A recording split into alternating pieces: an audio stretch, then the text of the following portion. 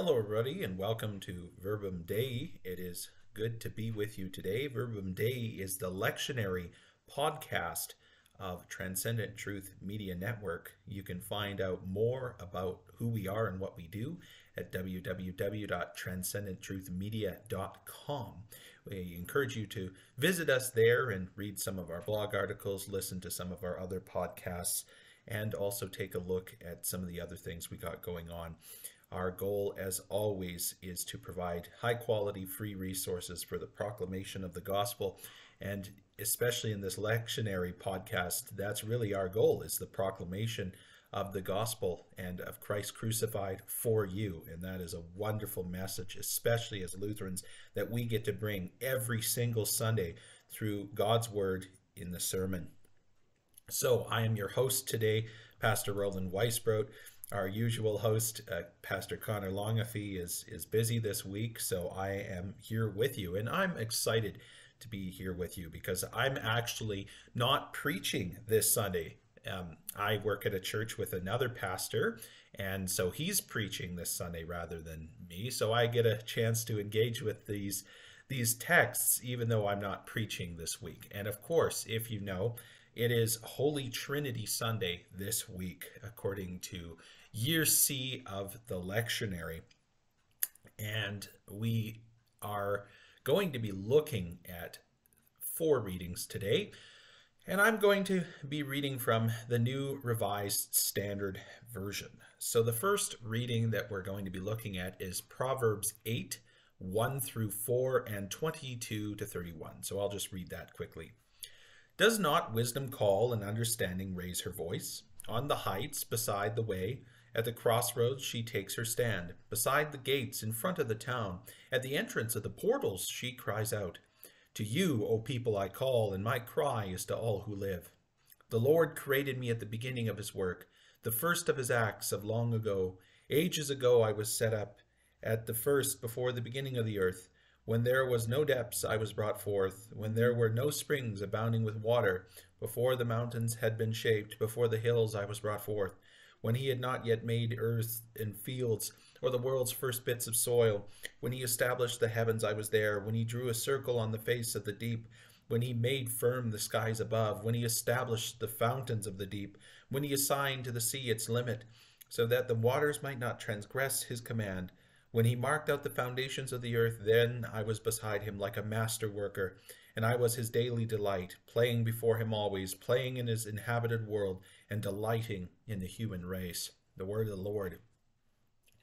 So, anytime we preach on Holy Trinity Sunday, it's always a bit of a task, as I'm sure everyone can understand. Anyone who's studied Trinitarian theology even a little bit, and even just your average Christian that knows of the doctrine of the Trinity knows it's infinitely more complicated. And the best part is the more you study it, the less you understand. And this is because, I mean, quite frankly, this is one of those doctrines that just goes way above our heads. It is a doctrine that requires faith because it doesn't make sense. It doesn't make sense that 1 + 1 + 1 = 1. It doesn't make sense that there's 3 persons and yet one God. And yet, here as Christians, this is what we boldly confess. This is what we proclaim. This is what we believe Scripture to proclaim. This is what we believe and affirm in the creeds of the church, the Apostles, the Nicene, and of course the Athanasian Creed, which usually this is the only Sunday of the year that the Athanasian Creed is read, mostly because it's very, very long, and yet it gives us a very good summary of the Trinitarian thought of Christianity. Now, of course, when we're dealing with Proverbs here, it is not uncommon for people to understand this particular portion of Proverbs to be speaking about Jesus Christ, especially verses 22 to 31. Now, there's a little trouble here because, of course, in verse 22, it says, the Lord created me at the beginning of his work. And one of the footnotes says, or it can be read, or the Lord created me as the beginning of his work. So, of course, we as Christians don't say that Jesus Christ was created because, if we remember back to the Arian controversy, where Arius was basically going around saying there was a time when Christ was not, which the church universally affirmed to be blasphemy. But through the rest of this passage, it's really interesting. It shows the primacy of Christ, but also the co-eternality with Christ. Like, it makes it very clear Christ was there before the foundations of the earth.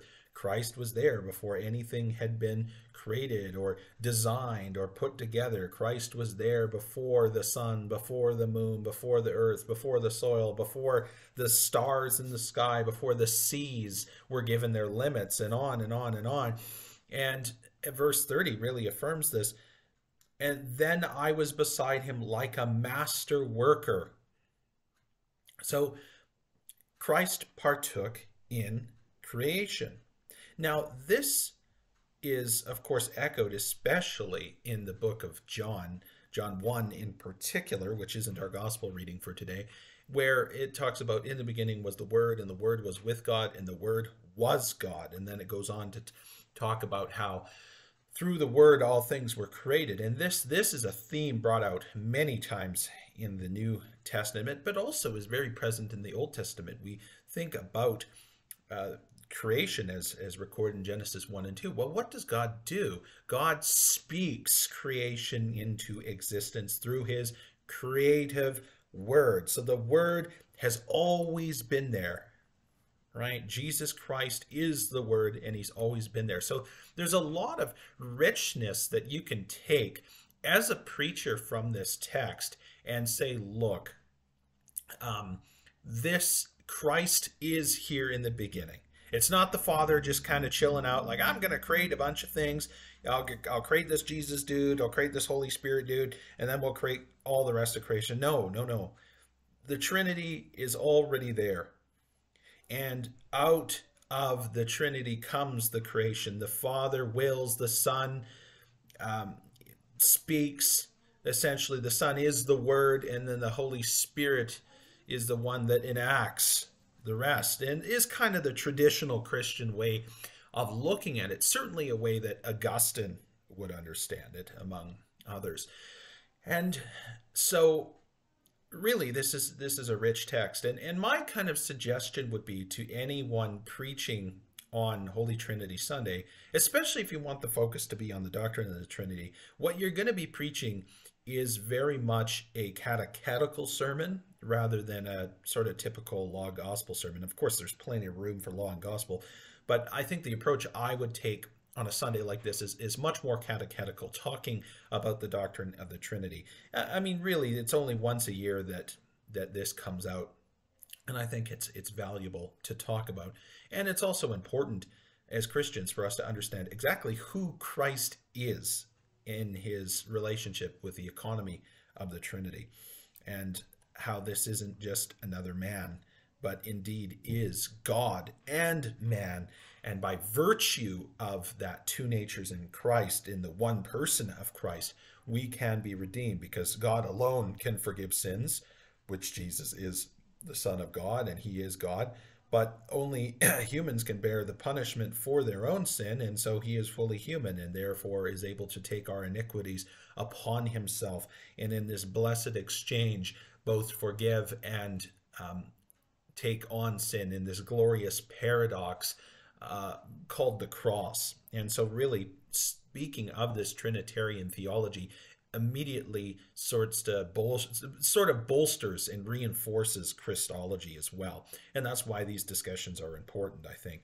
Now, I mean, preaching about this in a way that makes sense to parishioners who may vary in their knowledge, theological knowledge, or their ability to understand different concepts, especially abstract thinking. Some people are stronger at that than others. You really have to find creative ways of trying to explain these things. But you also don't want to get into the, analogy this, analogy that, analogy this, because a lot of times when you try to use analogies for the Trinity, it ends up in some sort of heresy, which Lutheran satire made fun of with the some of their videos as well. How, St. Patrick, of course, is in this sort of satirical sketch, goes to Ireland, tries to tell them about the Trinity, and he tries to use all these different examples, and basically these two Irish peasants who pretend to be completely unknowledgeable on the topic are mocking him because they're saying, well, that's modalism, or that's Arianism, or that's whatever it is. And so that's kind of fun. So anyway, long story short, you have to be careful when you're preaching about the Trinity. And I think one of my favorite comments made by one of my theological professors was, if you talk about the Trinity too long, you'll probably become a heretic. So touch on the topic, highlight what's important to highlight, and then move on. It would be my suggestion. Okay, so Psalm 8. O Lord, our sovereign, how majestic is your name in all the earth. You have set your glory above the heavens. Out of the mouths of babes and infants, you have founded a bulwark because of your foes, to silence the enemy and the avenger. When I look at your heavens, the work of your fingers, the moon and the stars that you have established, what are humans that you are mindful of them, mortals that you care for them? Yet you have made them a little lower than God, and crowned them with glory and honor. You have given them dominion over the work of your hands, and you have put all things under their feet, all the sheep and oxen, and all the beasts of the field, the birds of the air, and the fish of the sea, whatever passes along the paths of the seas. O Lord, our sovereign, how majestic is your name in all the earth. The word of the Lord. So this is also interesting. This is one of the Psalms of David, really praising God and thanking him for his goodness, but also his mindfulness of humanity. You know, when we really take the time to consider that God created all of this, you know, this whole vast universe, which we have only explored a fraction of everything God created, it is truly overwhelming. It is truly overwhelming that God even cares about what would be, you know, little less than a speck of sand on a very large beach. And yet he is mindful of us, and he does care for us as individuals and as communities. And so that's a wonderful thing. So this kind of ties into the Trinitarian doctrine as well, because although this is the God that creates, this triune God is also the God that seeks relationship and is mindful of what he created and cares for what he created. And also, this helps to highlight humanity's role in this. God has given humanity a very dignified and honorable position, which cannot be ignored and should not be ignored. Humanity has been blessed by God in this way. We have our responsibilities, we have our tasks that he has set us out to, and he has only made us a little lower than himself. And this is truly amazing. And I think the medievals really understood this a lot better because of their concept of the great chain of being as well, and how you know, of course, God being at the top, and then if I remember correctly, it's God at the top, then there's angels, and then there's humanity, and then so on and so forth. You go down. I think there's probably it's a little different. Admittedly, my medieval philosophical metaphysical stuff is a little rusty, but long story short, there's this great chain of being, and humanity is pretty high on it, and that's significant and worth noting. And so when we encounter this text, we encounter another aspect of our triune God, but also a better understanding of who and what we are and the position in the cosmos that we have, which I think is a good way of relating what this glorious Trinity means for us, so to speak. What this doctrine means, the glory of the Trinity, but also the relation of the Trinity to humanity. At least that's the approach I would probably take on it. Once again, you can do what you want. You can pray about it and discern, and I'm sure you'll have better ideas than me, but that's the approach I would take. And so the next thing we've got here is our epistle reading, which comes to us from Acts chapter 2. And right here we have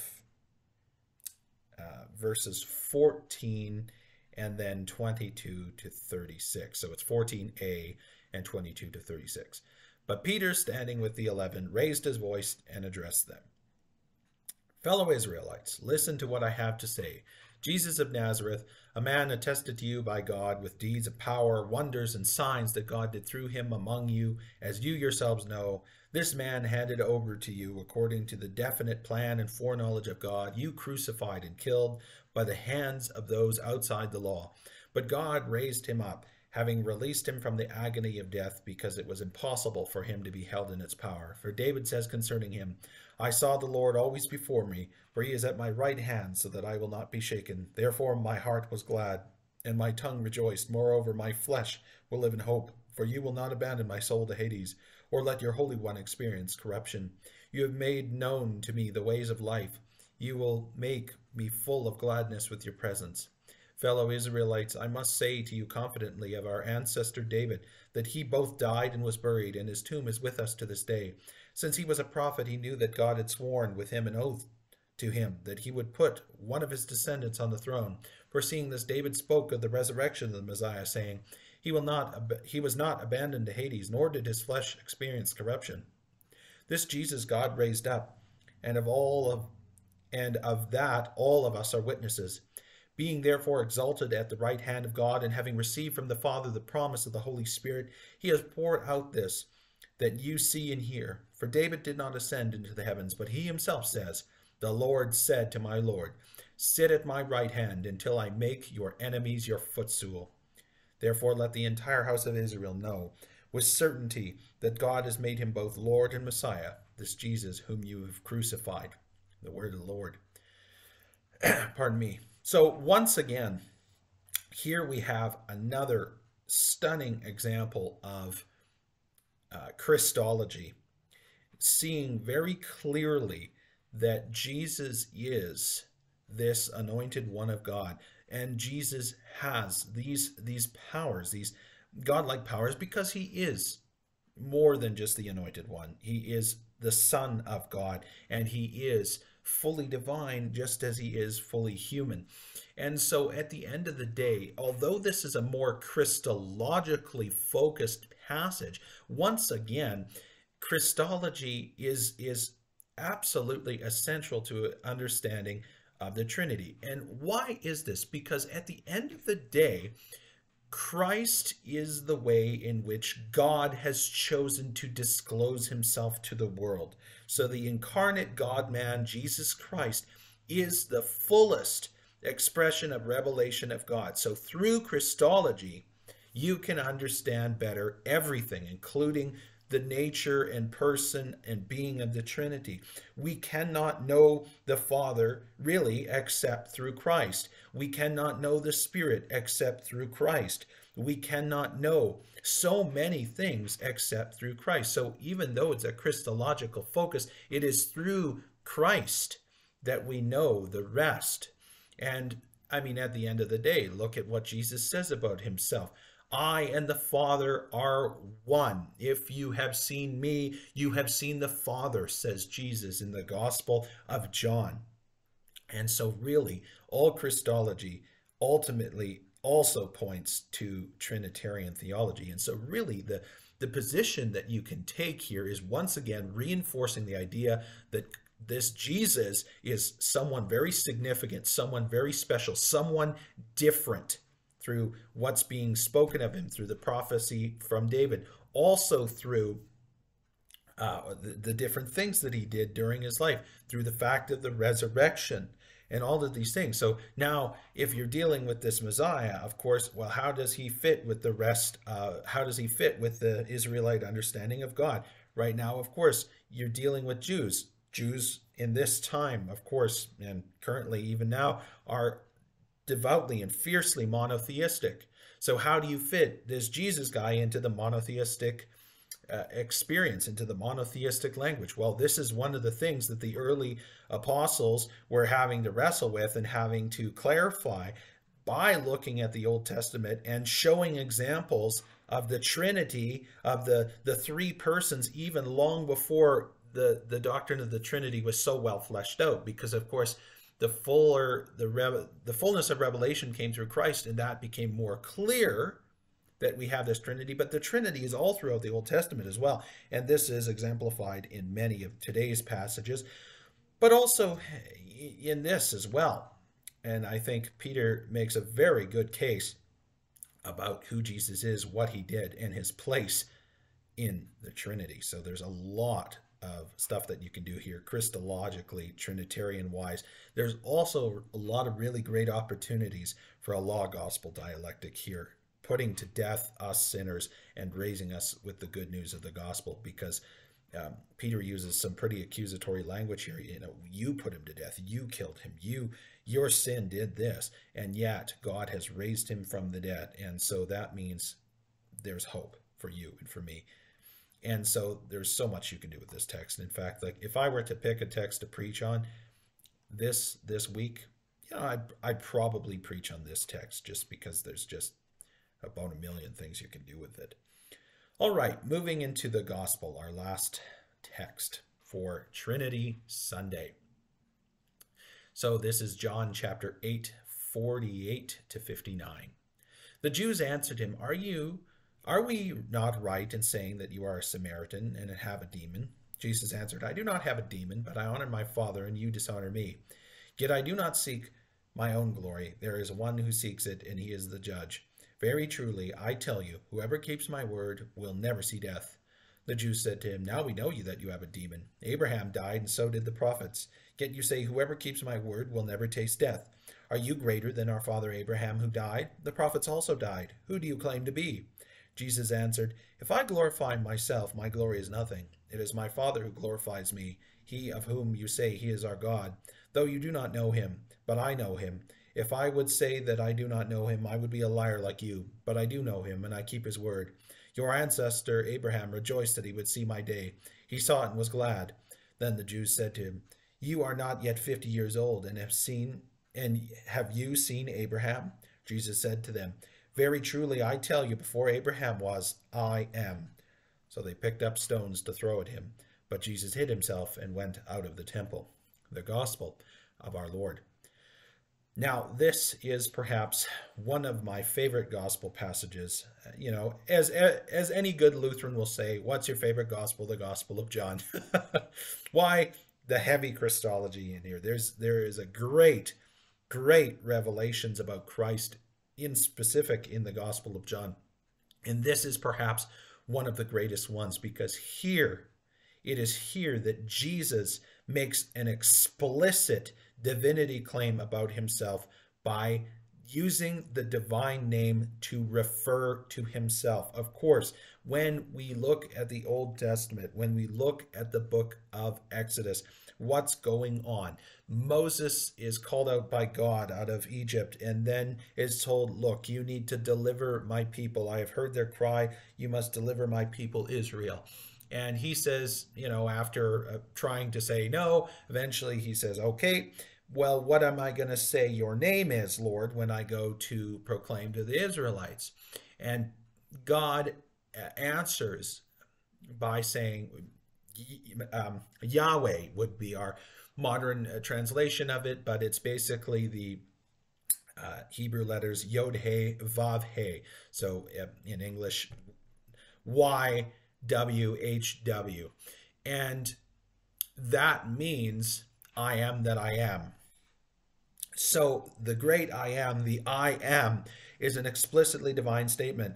Now, of course, one of the commandments that we know is, you shall not misuse the name of the Lord your God.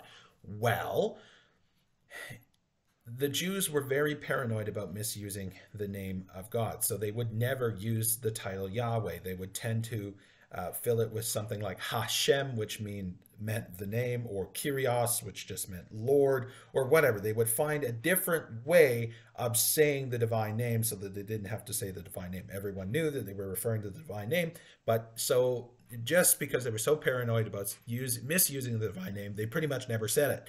And so for Jesus to come along and attribute the divine name to himself, not only was blasphemy because you're misusing the divine name, at least from the perspective of the Jews, but that you dare to use the name of God in reference to yourself, that you somehow also are God. Now, of course, this is offensive to the Jews on a multiple levels. One, there's only one God, and Jesus was also claiming to be God, which they have a problem with. But two, that Jesus was claiming to be God at all, despite being, at least in their eyes, like a completely human, just as they were human, was just absolutely and utterly unacceptable, unacceptable in the highest degree. So this is truly one of the greatest revelations in all of Scripture, really. And this is why, verse 59 says they were ready to stone Jesus to death, because that's how radical his claim was. They're like, this guy's clearly a heretic. This guy's clearly messed in the head. He needs to die. He's blasphemed in the worst way that he can possibly blaspheme. He has claimed to be God himself. And now, of course, this makes it a rich text for Trinitarian Sunday. Once again, because of Christology. Because if we understand Christologically that Jesus is God, that ultimately, once again, as I've mentioned before, brings up a discussion about the Trinity. Because, why, of course? Well, the Father can't, we're monotheists. So the Father, the traditional thought would be the Father can't be God and the Son can't also be God. There's no way, 1 + 1 is 2, not 1. And so naturally, if we're going to make the claim that Jesus is God, just as the Father is God, and for that record, the Holy Spirit is God, well, there's got to be a discussion about the Trinity, the triune God. And so really, this is a wonderfully rich text that helps us clarify who Jesus is in his divinity rather than his humanity, in particular in this text, but also it helps us to define greater the Trinity and have a better understanding of Christ's place in that Trinity and the fact that Christ was and always was with the Father and the Holy Spirit, co-eternal. And that, I think, you couldn't ask for a more clear claim. So there's a lot of sort of pseudo intellectuals and atheists and folks that will run around and say, well, Jesus never claimed to be God. Yes, he did. John 8:58. Jesus said to them, very truly, I tell you, before Abraham was, I am. Pretty hard to get around that. That is an explicit divine claim, a claim to divinity. So anytime you hear someone say, well, Jesus never claimed to be God, that was just an invention of the later church, show them John 8:58 and say, explain this then to me, please. Thank you. So Jesus does claim very clearly to be God. And once again, there's so much you can do from a homiletical perspective, from a proclamation perspective with this text. And also, what's interesting is just as the Jews rejected this claim back in the time, so there's many, many people in this day that will reject this claim now. But we as Christians accept this claim and therefore accept also the doctrine of the Trinity. So those are our texts for this Trinity Sunday. I hope that you've found this conversation helpful. If you're a pastor or a preacher of some sort and you're preparing for preaching this Sunday, maybe these thoughts have helped spurred on something. But even if you're a layperson and you're ready to hear the sermon on Sunday, well, now you have perhaps an ability to have sharper ears to hear the good news. So whether you're on the pulpit side or you're on the pew side, I hope this has benefited you. Thank you for joining me, and may God bless you on this Trinity Sunday. May you hear the word proclaimed in truth and in power through the Holy Spirit, and may you hear of Christ dying for you for your sins. That is always our hope. That is always our desire. God's blessings to you. Take care, and thanks for listening. Bye now.